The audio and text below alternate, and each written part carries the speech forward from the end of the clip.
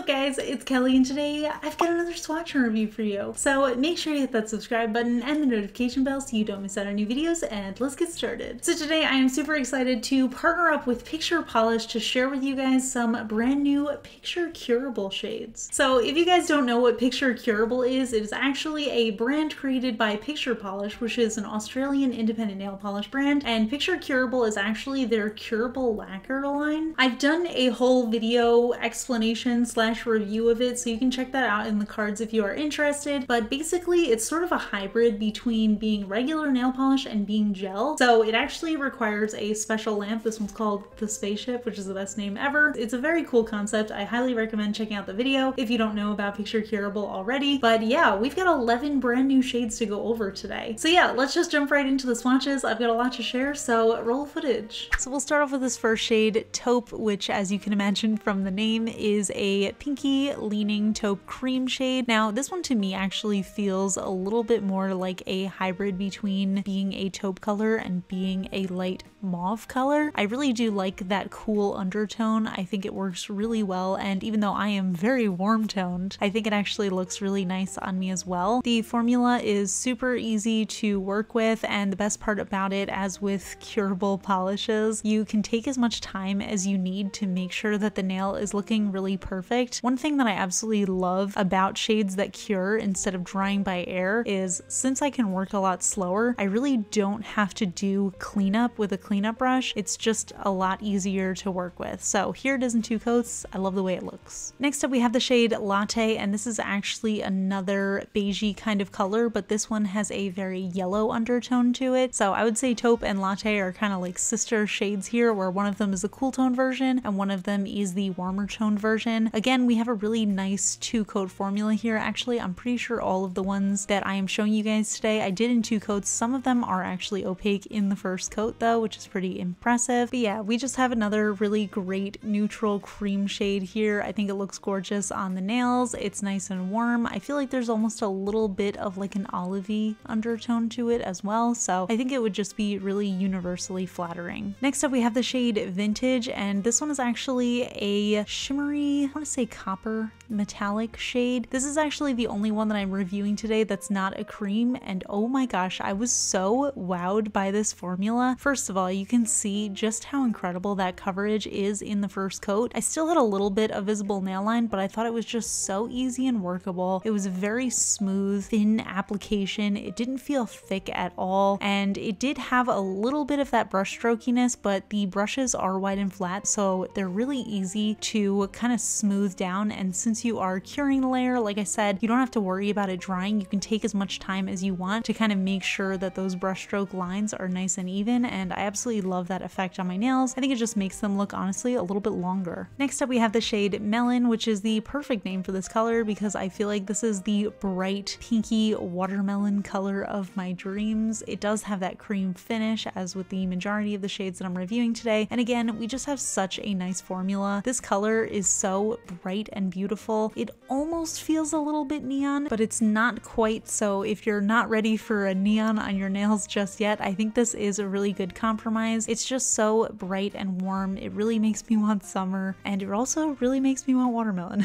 But yeah, again, just an incredible formula. This was 2 coats on the nail, and I think it looks absolutely gorgeous on. So you can see when I was applying it, I was covering a little bit of the light, so it looked a little bit more deep and neon, but this is the true color of the polish. But if you are looking for a neon, then this next shade, Pinkish, is for you, and this is a stunning, bright, neon, icy pink cream shade, and oh my gosh, this one was a 1-coat coverage for me. I have never used a neon that had such an incredible formula. I am just absolutely overwhelmed with this polish. It's incredible. It was so easy to work with. I ended up doing 2 coats, even though honestly this was a 1-coater on me. It does dry to a slightly matte finish. Now I do always recommend using top coat on your manicure if you want your polish to last longer anyway, but personally I also kind of like this matte vibe. I just think this is a really cute color. Next up we have the shade Delicate, which is a little bit of a departure from all of these bright neons. This is what I would call a medium, warm, dusty rose cream shade. So it does have a little bit of a dustiness to it. I think this is one of those shades that's really universally flattering splattering. It's kind of like one of those office appropriate colors that still has a little bit of brightness and fun to it. It did give me perfect 2-coat coverage. Like I keep saying, the formula was just really easy to work with. So really these polishes apply just like regular nail polish, even though they are curable lacquers. So you do have to cure them in between each layer. But I find the application process to be so easy. I just really couldn't even tell I was using a curable polish. Next up we have the shade Plummy, which is a really beautiful orchid pinky purple kind of shade here. Actually, should I call this a fuchsia shade? It's not neon, but it is kind of a fuchsia. So this one actually ended up having a little bit of a jelly-like consistency to it. So as you can see on the first coat, it was pretty smooth and self-leveling, but there was a little bit of that visible nail line. Now you can just do one coat if you like that look. Personally, I do in some cases, but it ended up giving me actually full coverage on the second coat, which I was really happy with. So this color is just really beautiful. I think it feels like a nice springy color to me, so I'm definitely going to be wearing this one this season. I just think it's a really good one. Next up we have another neon shade. This one's called Magenta, but I would classify this one as a neon fuchsia. So it's got that really beautiful pinky purple coloring to it. It's that cream finish. And again, it just had such an easy workable formula. It was a little bit sheer in the first coat for me, but it ended up giving me full coverage in 2. And again, we had that situation where it dried to that slightly satiny matte sort of finish. And like I said, I actually really like that vibe. I feel like it's a very cool look, especially in the summer, and you guys know that I like to mattify everything. But you can always top this off with a glossy top coat. I'm actually unrelated a little bit, but I am getting some of the Picture Polish matte top coat, which I've never tried before, so stay tuned for a review on that. Not part of the Curable Lacquer line, but part of the Picture Polish line. Next up we have the shade Mauve, which I think is an interesting name for this shade because I would classify this as more of an orchid or a lavender shade, and this one was a really interesting formula. Again, very easy to work with and very smooth, but it did have a little bit of that jelly-like finish on the first coat, meaning it just felt super high gloss, but a little bit on the sheer side. But I did end up getting full coverage in the second coat, and I thought it looked absolutely gorgeous on. You guys know I can't resist a good purple polish, and this one feels a little bit in that territory of being a neon pastel. It's not quite a neon, it's not quite a pastel, but it's something in between, and I think it just works really well. I personally love the way that it looks on every skin tone, and I think it usually makes me look a little bit tanner, but I am especially pale this time of year, so I'm not sure if this is helping my cause at all. Next up we have the shade Bluish, and this one, as you could guess from the name, is a bright blue cream shade. Again, we started off with a somewhat sheer first coat, but I ended up getting full coverage in 2, and I thought that this color was so bright. I really loved it. I thought on the first coat that it was going to be more of a pastel kind of shade, but it ended up just being such a vibrant color on the nails, and I think it's absolutely gorgeous. Again, definitely getting strong spring/summer vibes here, so I know I'm going to be reaching for this one a lot as well. And last but definitely not least, we have the shade Audrey, which is your classic light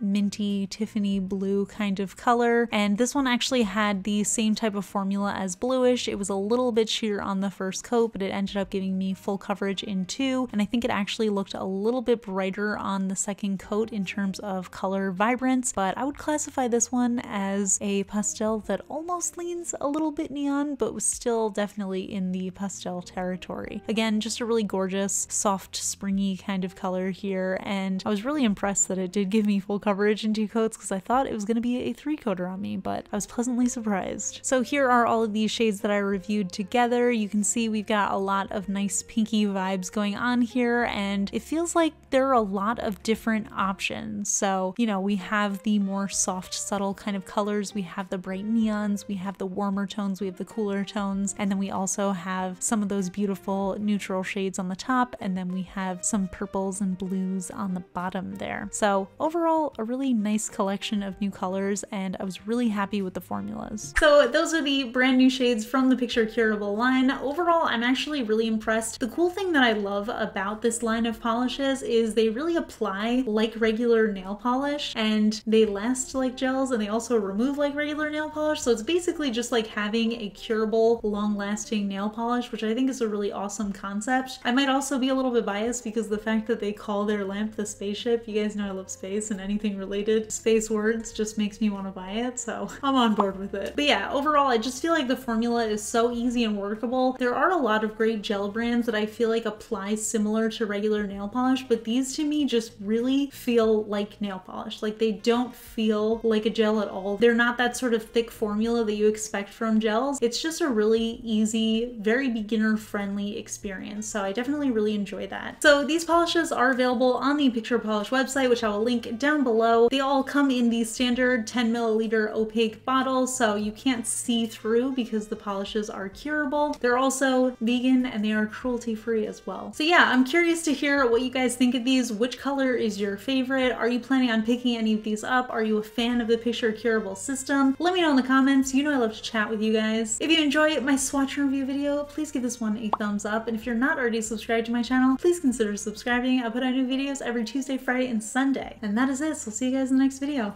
Bye. Today's fun fact question comes from Patreon supporter Stephanie Rose, and Stephanie wants to know, what is your favorite kids movie? So I feel like there are 3 top movies. I don't know if they're technically considered kids movies, I guess they are, but they're all animated. To me, these 3 movies are 10 out of 10 top movies of all time. Can't get enough of them. 2 of them I watched as a kid and grew up loving them, and then one of them is a recent favorite. So number 1 is Frozen. I think that story is incredible. 2 is The Lion King. I did grow up watching that. I loved it. I always cried during that movie. Not the part where Mufasa dies, but when Simba and Nala fall in love, that just for some reason really gets me. Like, I'm just like, ah, love is real, and it's just very emotional for me. And then number 3 is a highly underrated movie that I feel like nobody ever talks about, and that is The Emperor's New Groove, which is the best movie of all time. It's extremely funny. It's hilarious. If you guys haven't seen The Emperor's New Groove,